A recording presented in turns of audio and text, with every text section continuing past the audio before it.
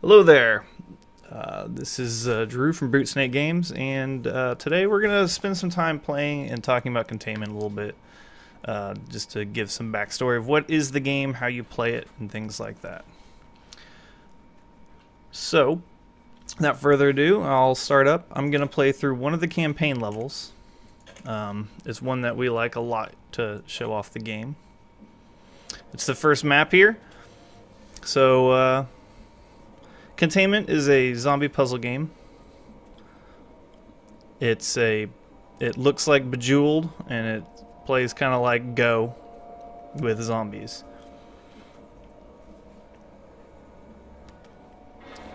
So the idea here is I need to surround this I need to surround this zombie with a group of the same type of survivor. So we have 3 cops here. So if I take this soldier and swap it with this cop, I surround it and they attack and take out the zombie. And then after each move, whenever there's a completed thing, new guys come in from the top. So now I can take this soldier, move him from over there, make the surround and finish him off. So that's the core mechanic of the game. There's a lot more to it, but we'll just keep playing through this and show off some cool stuff. As you saw, we have some in-world text that we use to tell the story, as well as talk about how to play the game in some ways. So here we have a bigger group, and you surround the whole group together, and you don't have to worry about the corners. So we have this little thing showing you exactly which places to put your guys. So I'm going to finish the surround using soldiers, so they get the surround off and kill them. And I need to get this other guy.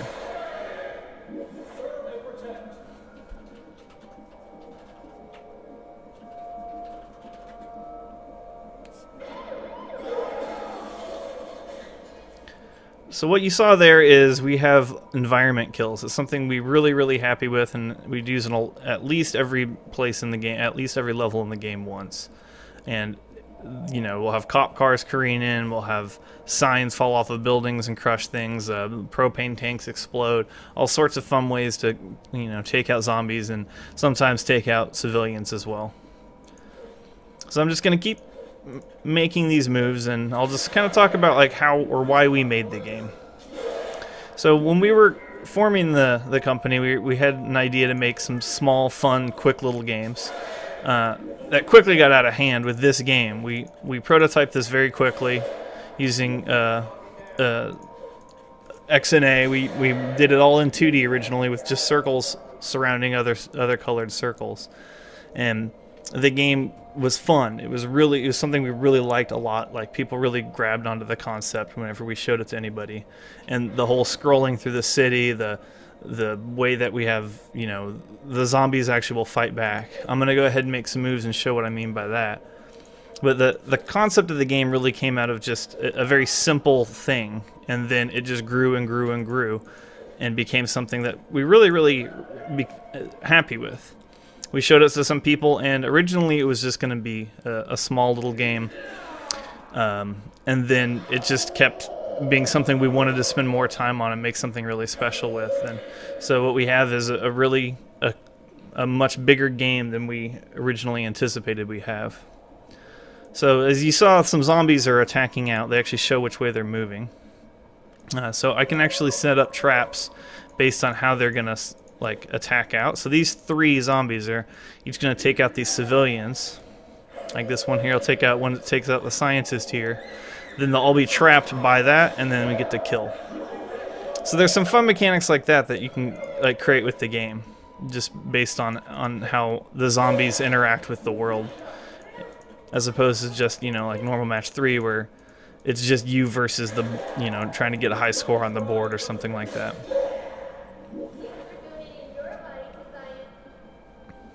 So we have this story. We tell this story. It's a story of the town of Franklin just trying to survive the zombie apocalypse, and all the story is told with in-world text as we move from block to block, and we're inspired by, you know, on movies like Zombieland and things like that. And it's just it's really something we're really happy with. It came out really well. It's one of the most talked about features of the game, is just the way that we tell our story. And so it's just a really cool thing. Yeah, we're.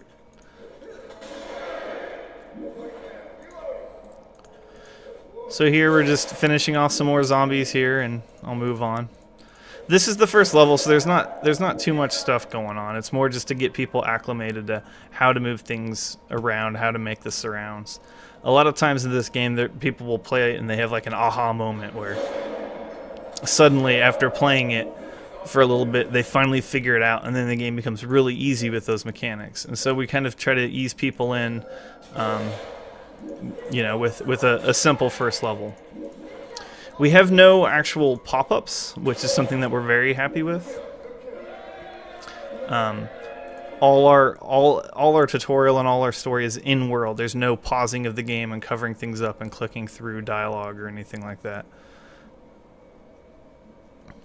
So here, this is we start to give the player some more toys to play with. So if I make this surround with these cops, I have a chance to get sniper rifle bullets.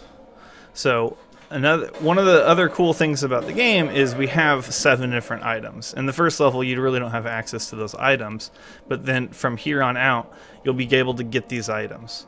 Each type of surround has a chance to get a different type of item.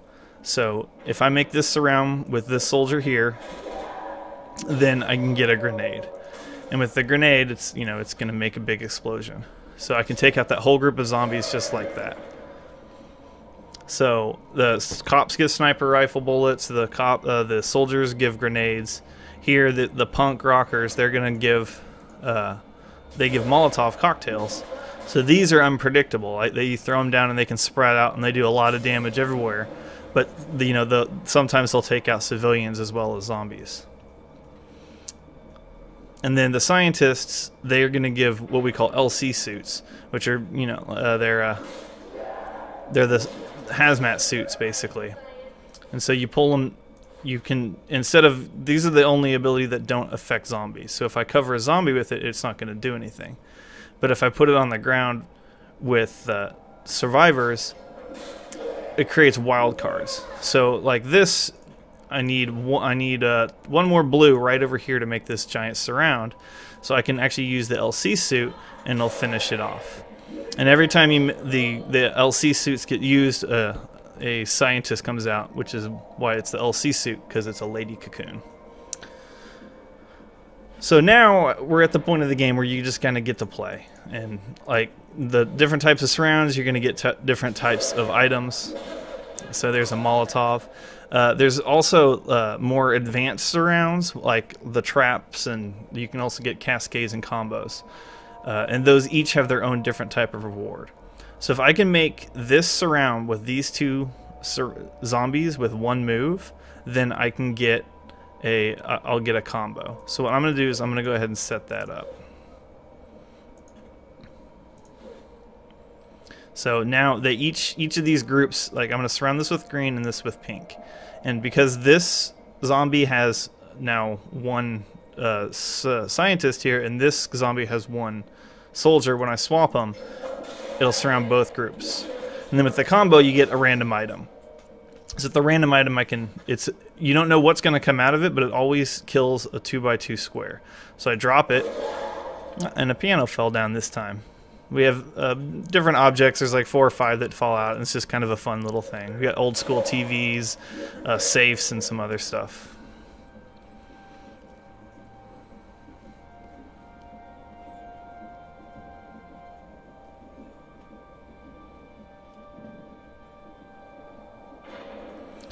So here's another thing. The environment interactions are not all just scripted like the 2 were in the first level with the Containment logo and the cop car.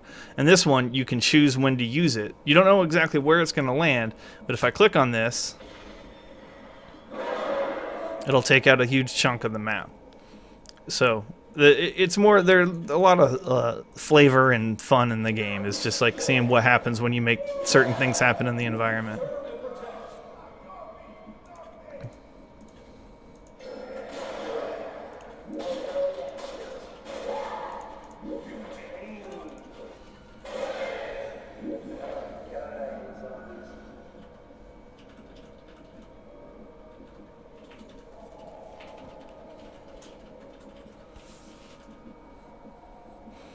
So in our cutscene things, we also have like ambient zombies. You'll see zombies eating corpses. You'll come by some just little scenes of the chaos going on.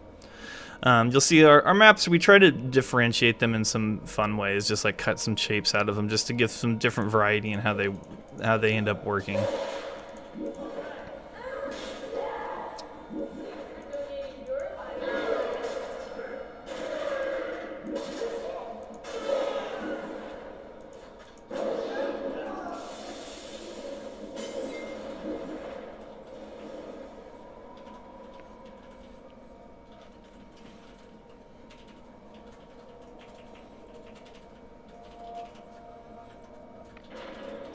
Alright, and this map, all you do is you just take this shot here, because we're trying to cure the zombie plague.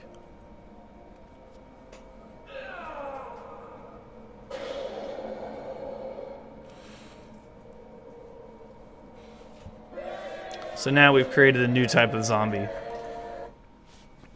So those are the basic mechanics of how Containment works. We have 3 acts. Each act is 5 different chapters. There's over 100 different little blocks that you play through. We have as well. We have 3 high score modes. They're a set number of blocks that you play through and get a high score.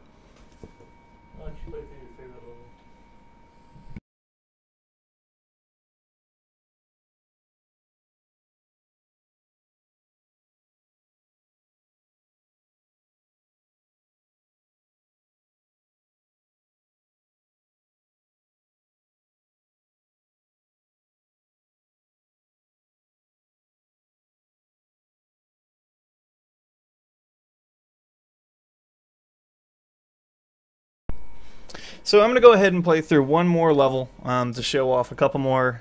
I'll show off 2 different new zombie types, and then that'll probably be it for this stream. We'll do some more streams in the future of both Containment and the new game that we're working on. So I'm going to play through Act 2,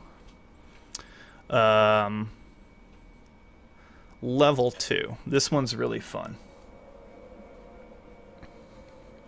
So that reference right there that the movie was really inspiring, we have a drive-in level, and you can actually watch scenes from an upcoming documentary called America's Fighting Dinosaur. There's some scenes, there's one scene of that in our game, which is pretty fun. Alright, so let me go ahead and play through this. And we'll just surround some zombies. So you see this, I clicked on that trash can. We have a lot of objects in the environment you can interact with, not just like the signs that kill things. But that sometimes a zombie will pop out, sometimes an item will pop out. It's just a little treasure chest that we added to have more ways to interact with the game.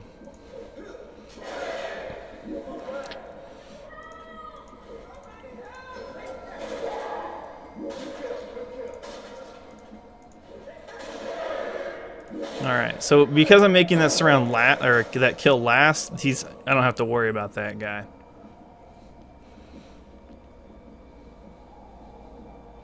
These are some of the coolest things in the game. This little fog we have all over the place, I really like that. So we have these zombies off in the over here off the map too, under this tree. And as I make moves, there's a chance that these guys will run over into the grid and infect from the side. So yeah, now that zombie's coming out and he's going to infect. We show where. So if I don't make any moves over here, that arrow, he's going to infect himself to death because based on the way it is. So now I get a trap, I get a lightning bolt out of it, and I get some benefit for being a little smarter about it. And then these, I'll click on these. Okay, there's an airstrike. Those are great. Oh, and then that was nothing. So the airstrikes are great because they take out a whole row. So I'll go ahead and use it down here.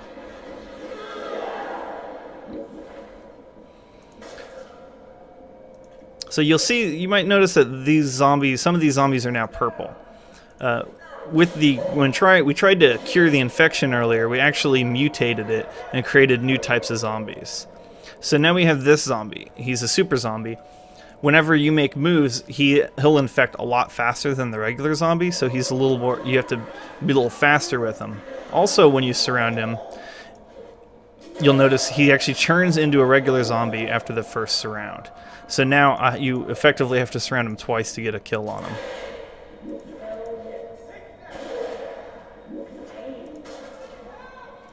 Go ahead and use a lightning bolt there.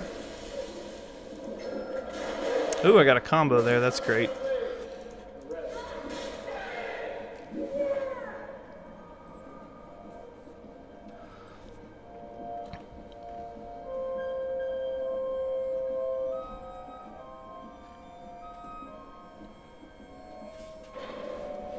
All right, now we're in the Renaissance Fair. This is one of the ideas we came up with pretty early when we were trying to decide on what to do with the park, and it just seemed right that the zombie mutation would hit a Renaissance Fair.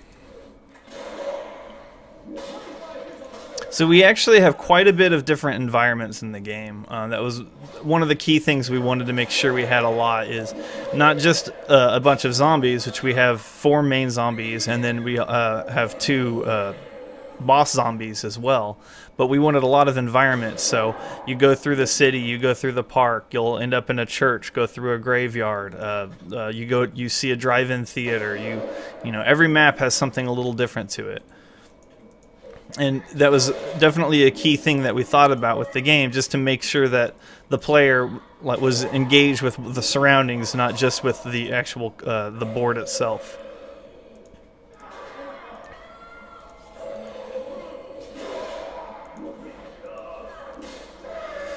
Now, one of the questions we get asked a lot whenever we're showing this off is the game very difficult? And the campaign is not super difficult. It is designed to be something that, you know, you can go through and have fun and just sort of experience the world. Also, I'm very good at this game, so when I play it, I tend to not make many bad moves, and I tend to see what's going on, and am very quick at ascertaining where I need to spend my effort. But in our survival levels, those get pretty difficult. They ramp up, and the last couple blocks in each one is pretty easy to fail at still. I will frequently find myself not being able to beat them. Oh, that guy infected at just the right time.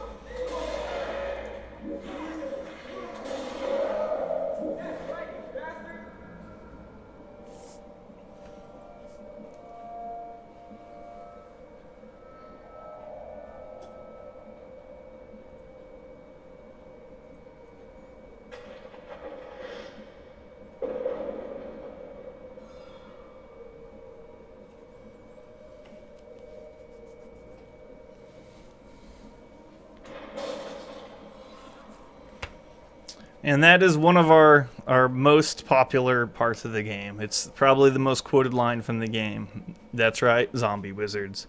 So obviously, when the zombie infection hits a Ren Fair, double things go bad. We have witches now, or warlocks, wizards, whatever we call it. Zombie wizards is on the screen, and I've talked about them many times, and I still got it wrong. Anyway, zombie wizards, they are like all the other zombies, except that they summon this shield.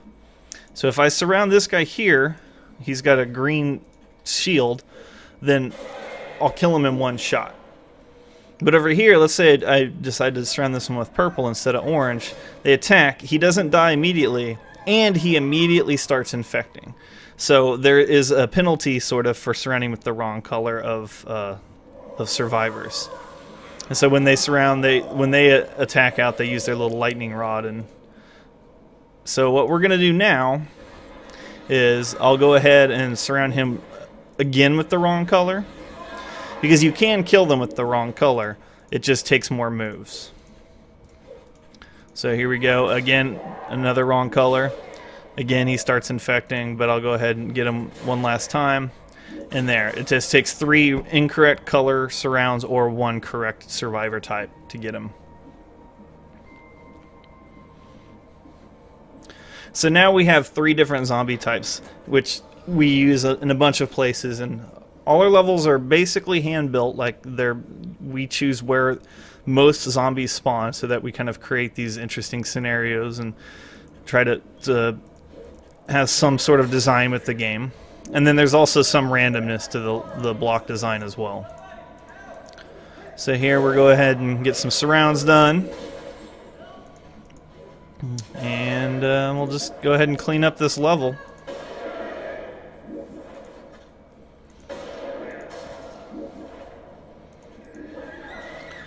So Containment is available right now. It's available on iPad. It's available on Steam for Mac and PC. And it's available on Android tablets. We are looking into taking it to porting it to other platforms as well, but we can't really speak to that right now, as some platforms it works better than others.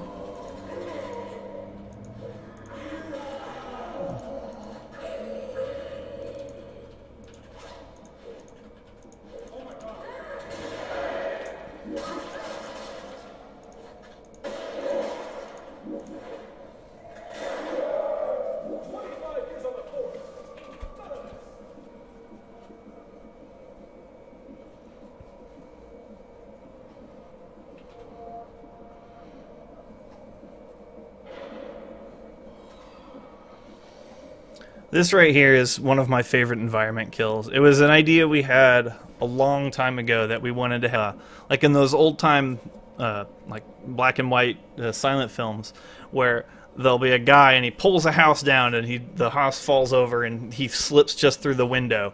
And we thought it would be fun to have that in this game. So we didn't quite get there, but we have this instead. You click on these, and the castle falls apart and just kills everyone in the middle. And so then you're left with a much smaller block, which actually sometimes makes it hard if you don't get all these surrounds real quick. But I shouldn't have any problem here.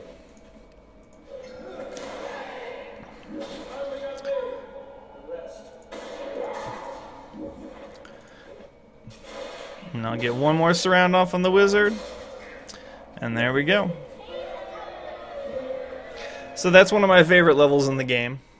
And today we've been playing on the Steam version. This is actually the Mac build we're using. So that's pretty much what Containment is in a nutshell. We'll do some new videos upcoming of show off some other stuff, maybe some how we made Containment, and definitely we'll be showing off our new game as well. So thanks for taking it.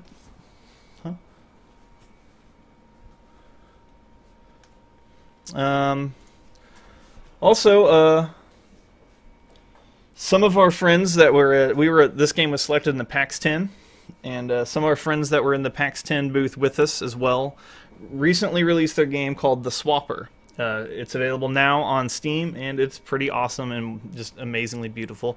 So you should definitely check that out as well. So yeah, we'll be talking to you soon. Thanks for watching.